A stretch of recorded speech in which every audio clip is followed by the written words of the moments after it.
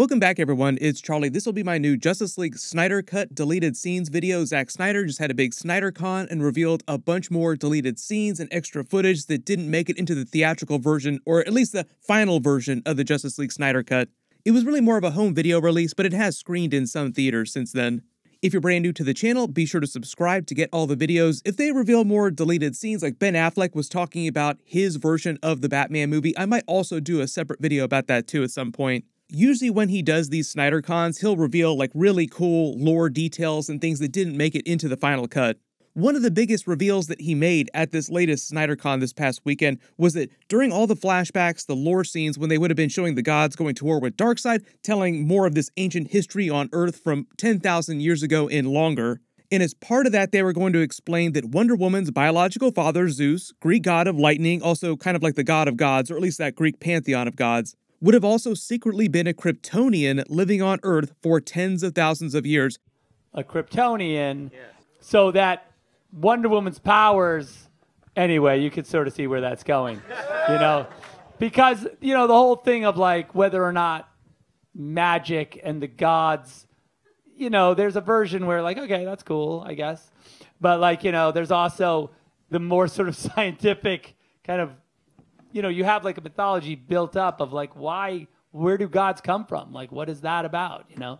And Ares was the one that caused the scout ship to crash. Yeah. And be in the ice. What? Yeah. He killed his crew. You can't just throw that out there. You can. So instead of saying that he was an actual celestial god like the Wonder Woman comics, they would have said that all of his powers evolved the same way that Superman's powers work because of his Kryptonian DNA, just living in Earth's system, in the Sol system. Like heat vision, flight, super strength, super speed, super hearing, super senses, just in general. And tangentially as a result, because this was all for the purpose of changing Wonder Woman's backstory, Wonder Woman would have been half Kryptonian, kind of like Superboy. And that was going to be Zack Snyder's way of saying that's where her powers came from and why she was so similar to Superman, why their powers were similar in some aspects. Here's the thing about that, like immediately people will think, wait a minute, Superman can't generate lightning from his body. We've never seen any Kryptonians that I can remember from the comics that have that power either. Zack Snyder didn't really clarify this particular point, but I think the idea is that because Zeus passed all of his abilities to Wonder Woman through his DNA, like literally through his DNA to his child, they would have just explained that in the Snyderverse of continuity, like in his universe of movies, that was just one of the powers that some Kryptonians could develop naturally given enough time, like the powers that Zeus had biologically evolved slightly differently from Superman's powers because they're different people, even though it's not quite that way in the comics. In the comics up to this point, pretty much all Kryptonians, no matter which family they come from, no matter how young or old they are, tend to have the exact same powers. Like Zod and Superman, for instance, any other Kryptonian that came to Earth, all would have exactly the same powers.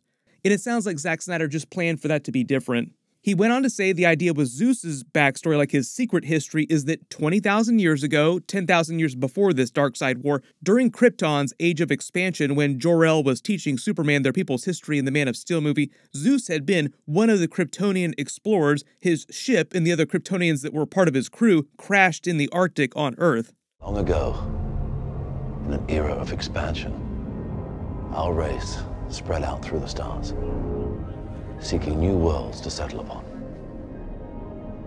This scout ship was one of thousands launched into the void. And Zeus's ship would have been the Kryptonian ship that Superman found in the Man of Steel movie. And to explain the other dead Kryptonians Superman found, like the other bodies, they had initially planned on saying that it was Ares who caused that war between the gods, but it was really between the Kryptonians' crew members. Had they actually wound up doing things that way, the story that Hippolyta would have told to young Wonder Woman about the war between the gods, their backstory, would have obviously been a lie.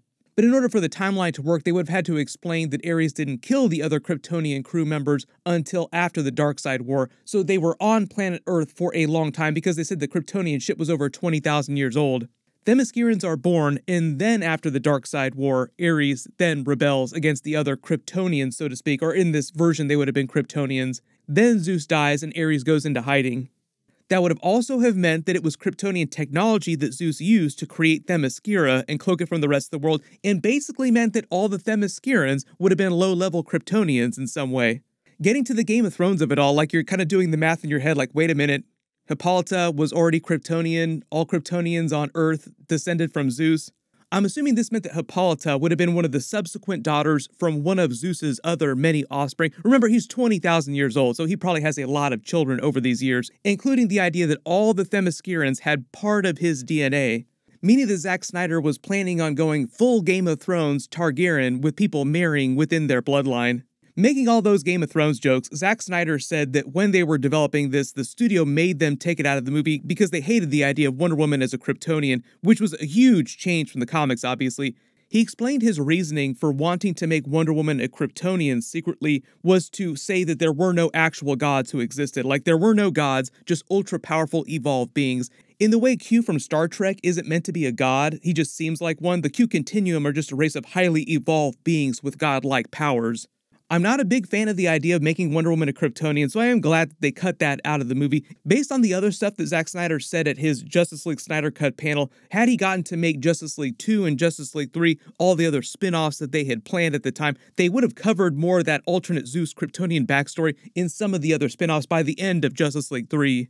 But the idea is they didn't write the first Wonder Woman movie till after they'd gotten the notes from the studio to get rid of that Zeus backstory changes with all the Kryptonian stuff. Zack Snyder was heavily involved in the making of that first Wonder Woman movie, if you didn't realize. He even has a cameo during it.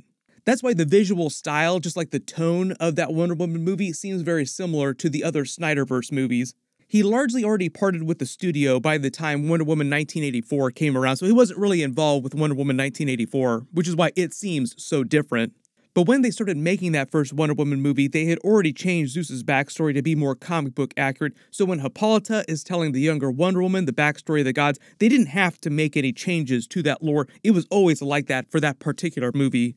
It sounds like all the Zeus Kryptonian stuff had started when they were first developing the Justice League movie in the Justice League sequels while they were still in the middle of working on Batman v Superman. The way that Zack Snyder explained is that because of the way the studio contracted with him to develop their Justice League connected movies, that started before he started making Batman v Superman. Like, they were making Batman v Superman with the expressed idea that they were going to be making all these Justice League sequels. So when they were making Batman v Superman, they began creating this larger mythology that they'd cover through all the Justice League movies and the other spin-offs behind all these characters, like including Darkseid, the anti-life equation. There's a lot of untold story. Like, Zack Snyder always hints about stuff like, oh, we had a lot of ideas about what we're going to do with the anti-life equation. But because it was so much world building and mythology that they had developed at the time, so many ideas, it would have taken them a bunch of spin-offs to also cover all these backstories.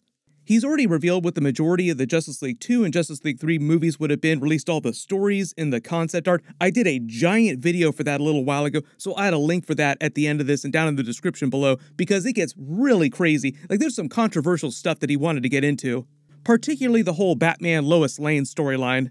The other really interesting thing that Zack Snyder said as part of this, completely separately, is part of Batman's backstory with the dead Nightwing, Robin, his backstory with the Jared Leto Joker, is that he didn't want to reveal too much of what happened between them because there was a chance that he could tell that story in the future. So everybody naturally was like, wait a minute, what does that mean?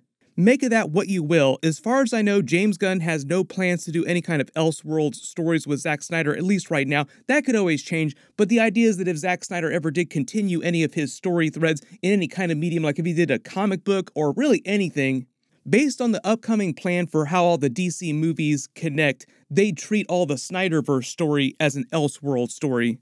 Right now, the Flash movie, doing a version of Flashpoint with the Snyderverse characters and Michael Keaton's Batman, is meant to sort of usher in the new era of DC movies, and they're explaining because of that Flashpoint twist. That's why everything changes.